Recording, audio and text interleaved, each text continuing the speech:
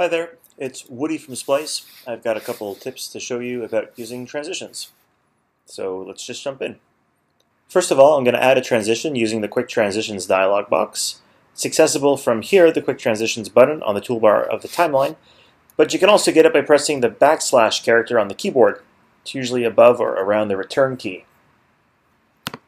The Quick Transitions dialog pops up, and it tells us a couple things. First of all, we're going to add a dissolve. You can also choose from some other transitions inside of this. I'm actually going to use a variation of a dissolve called a film dissolve. The difference between it is that a film dissolve looks more organic. It tries to simulate the way a dissolve looks when it's printed using optical film as opposed to doing an electronic video transition. The transition dialog actually has two bars that go across the top. So along the top is my outgoing clip, which for me is the leaf, and then along the bottom is the incoming clip, which is the underwater shot. So you'll notice that the colors on this bar correlate to the colors that are down here in the timeline. So my A shot has this green color, and my B shot is also the same green color. The light area is what you would see if the footage was playing back and you didn't have a transition. So you'd see all of this footage from the A shot, and there'd be a cut, and then you'd switch over to the B shot, which is your incoming clip. The dark area represents the handles, or the frames beyond the out mark for your A shot, and the frames before the in mark for your B shot. So when you add footage to your timeline, like this, if this is your outgoing shot, so the one on the left-hand side, if it was the outgoing shot, then these would be all the handles that are represented by the dark area up here in the quick transition dialog. If this was the incoming shot, then these are all of your handles. Generally, when you put a shot into the timeline, you don't want to put the in mark at the very, very beginning, nor the out mark at the very, very end, because that leaves you with no handles, which means it's pretty hard to do transitions. It's also hard to do trimming later on. So if you can, move in a little bit from the beginning, a little bit from the end. So since the transition is actually usually a second, then you need a half a second of outgoing media and half a second of incoming media. So since I'm running at 30 frames per second, my transition is 15 frames before the cut and 15 frames after.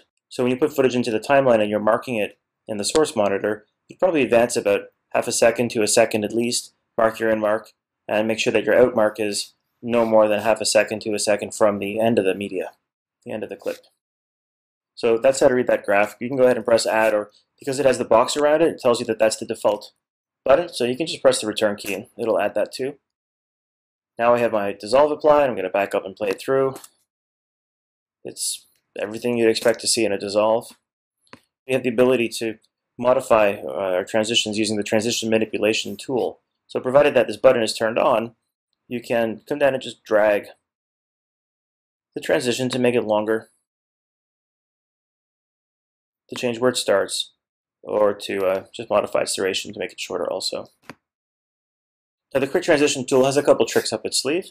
Let's say that I'm going to add another transition maybe to this cut.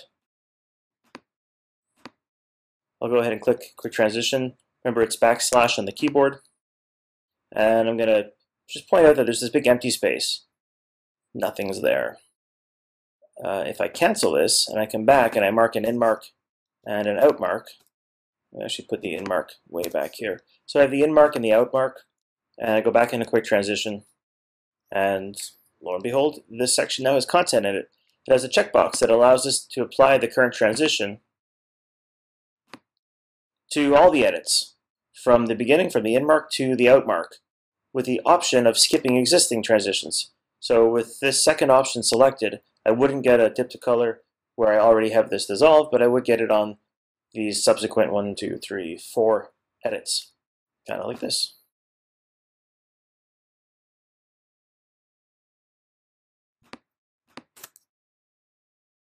Now the dip to color is by default black, and the fade to color is black, and the fade from color is black. In fact, wherever it says color in quick transitions, it just means black.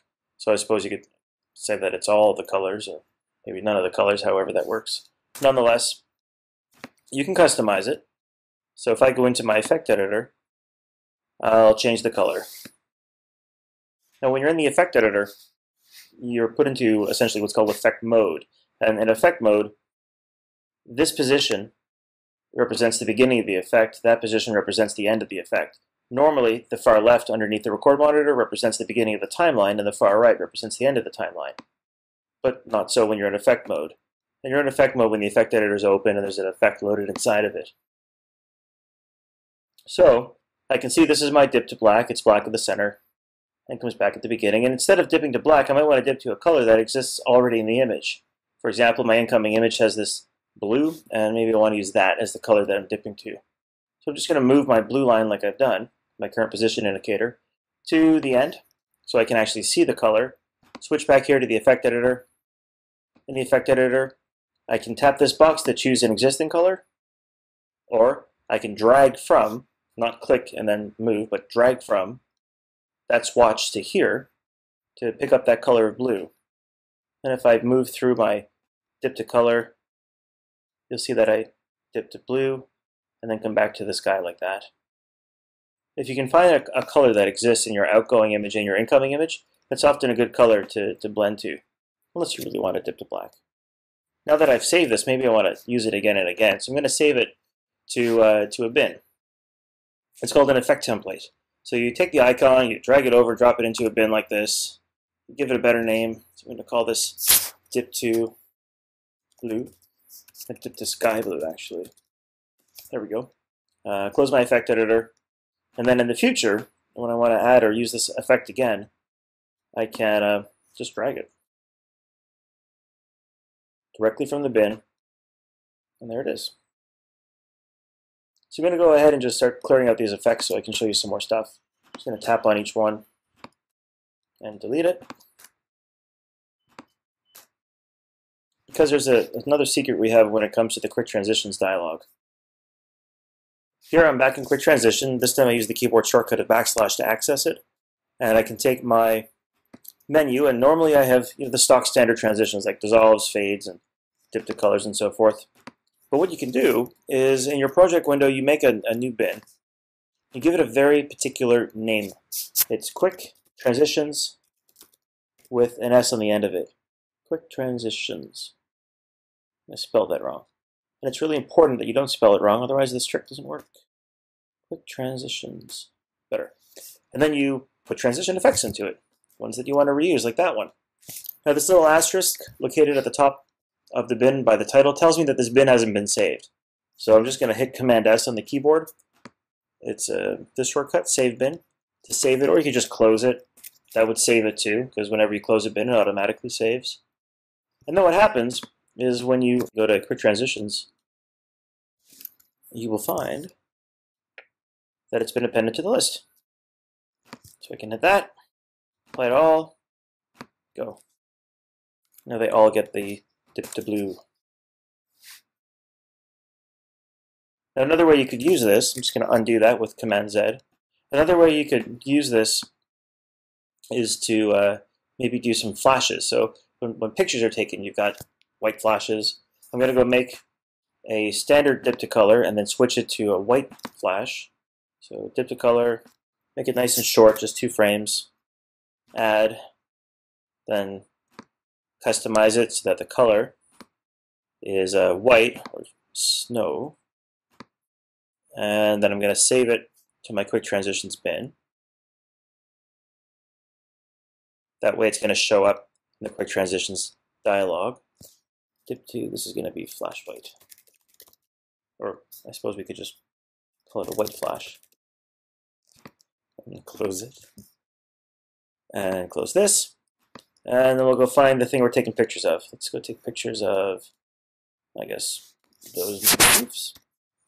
And I'm going to start chopping this up using my add edit. So add an edit here, and then advance 10 frames or so, another add edit, and advance 5 frames or so, another add edit, 10, add an edit, 2, 3, 4, 5, 6, 7, add an edit, a couple more, edit, another edit, and then because we're just adding match frame edits, we haven't really changed anything, so the shot just plays through as normal. But if you mark an in mark at the beginning of your edits, an out mark at the end, go into quick transitions, and toggle it over to white flash, apply to all transitions, add, and then play it. Look at this.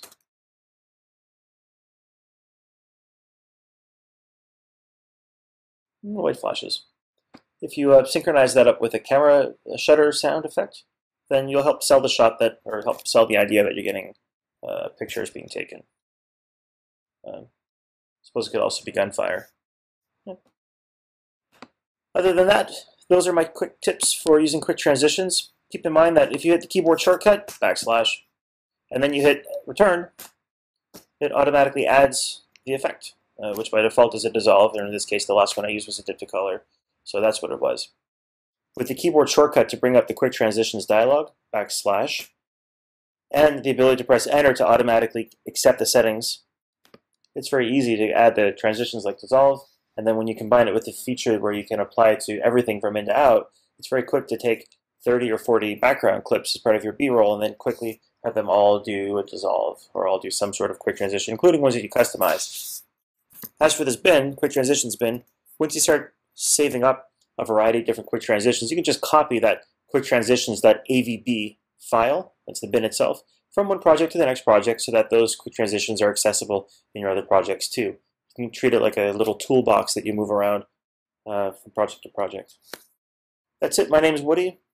I'm the Avid instructor for Splice Training, the author of Media Composer 6 Professional Picture and Sound Editing from Cengage Press, the official courseware from Media Composer 201.